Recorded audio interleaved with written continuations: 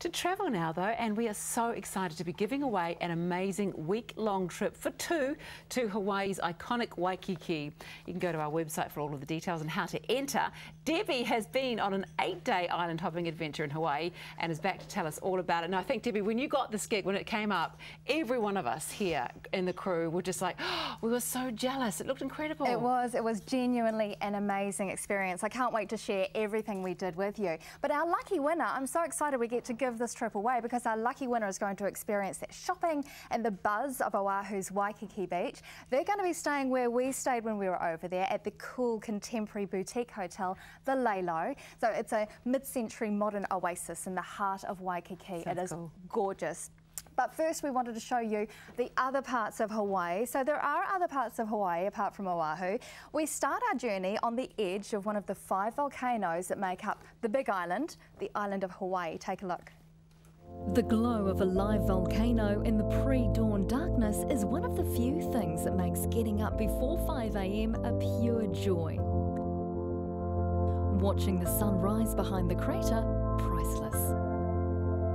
We're standing on the edge of Kilauea, about 1.5 kilometres from the main crater of one of the most active volcanoes on Earth. It's actually erupting now, and it doesn't look like it is, but it is. You can tell because there's a plume of gas and steam and ash coming out of the volcano. And if we were close in the closed area, which of course we can't be, you would look down that vent and see a 10-acre lake of lava, molten rock, orange and red and spattering and gassing and very noisy and just an amazing thing. The lava lake fluctuates. Right now it's about 100 feet below the vent rim, so we can't see it in the daytime. But when you come back at night or in the morning before the sun comes up, that 10-acre lava lake is casting the most amazing glow on the night sky. It really takes your breath away. Good place to watch the sun come up. It's a great place, but don't tell anybody. That's a ranger's inside tip. The park is a World Heritage Site and attracts around 2.6 million visitors every year. Kilauea is more of a shield volcano, and it had a dome actually on top of it, but there was a huge summit eruption which caused everything to sink and collapse. And so that's why you see this big depression here, this big caldera, which has fallen in on itself from all the weight of the rock. I really do love it. I'm drawn here, and when I'm on holiday, I typically take my vacations here on this island because I really love it. It's so large, and there's so much to do. She's not kidding. From the historic coastal town of Hilo, where we had a very Hawaiian breakfast in a diner famous for its corned beef hash and giant bowls of raw fish poke. Oh, that looks beautiful. Before visiting a macadamia nut farm. Most people are familiar with our chocolate-covered macadamia nuts and our dry roasted, lightly salted. But we also have a honey roasted, maui, onion, and garlic flavored. We have a coconut coffee flavored macadamia nut. We really feel that we make the best macadamia nut product there is. And I think once you've tried it, you'll probably agree. Then up to the national park, staying at Kilauea Lodge, a YMCA camp turned boutique accommodation.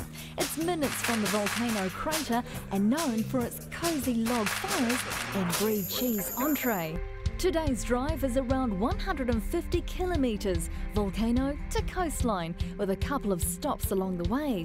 The award-winning Ka'u coffee mill processes its beans on site.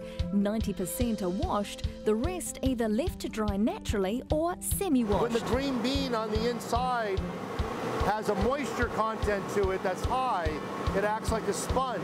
So when we leave that mucilage layer on there, some of that sugar gets absorbed into the green bean, giving you a slightly fruitier profile of coffee. It smells like wine at the moment. It smells winey. Yeah, and that's because of all the sugars and all of that type of stuff. So it has a very distinct odor to it, very much so. Yeah. The fruit from 200 acres of coffee trees, painstakingly harvested by hand. It's very labor intensive, but there's a few farms that machine pick, and there's a few of them around. The problem is the machine can't tell the real red berries from the half-red berries, so the quality of the coffee suffers. Here in Ka'u, because we do have high-quality coffee, everything is hand-picked to just ensure that quality. I mean, there's nothing like the human eye and the human hand to do this type of work. Hands-on is really part of it. Even our roasters are manual. There's no computers on our roasters, so the roaster's just in there and really getting the feel of each batch that they're roasting. Down to the ruggedly beautiful coast, at Punaluu Beach, threatened green sea turtles bask on the black sand. Further along the coast, Pu'uhonua Ohunono, known historically as the place of refuge and still considered a sacred site where Hawaiian traditions are kept alive. Royal Kona Resort sits right on the waterfront, looking rather like a sleek cruise ship. 430 rooms are spread over 7 levels.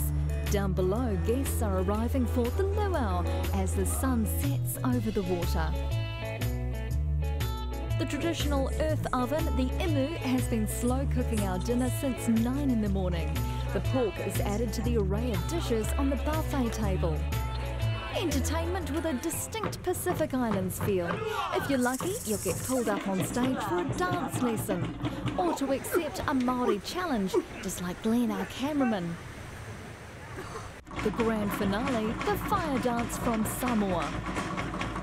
Over breakfast, as the sun rises over the active volcano Hualale, the view of the open Pacific Ocean is gorgeous.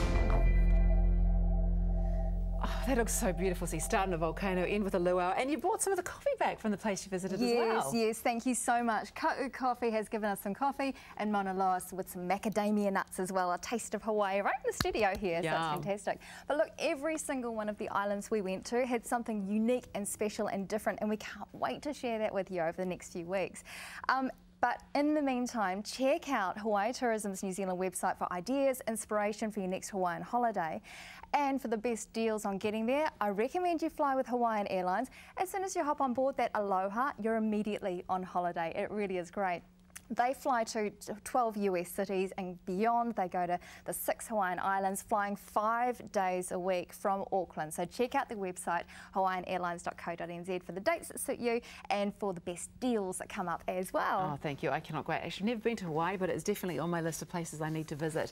And of course, check out the website, as we mentioned, for your chance to win that amazing dream holiday for 2 to Waikiki. We'll see you again next week. Great, thanks.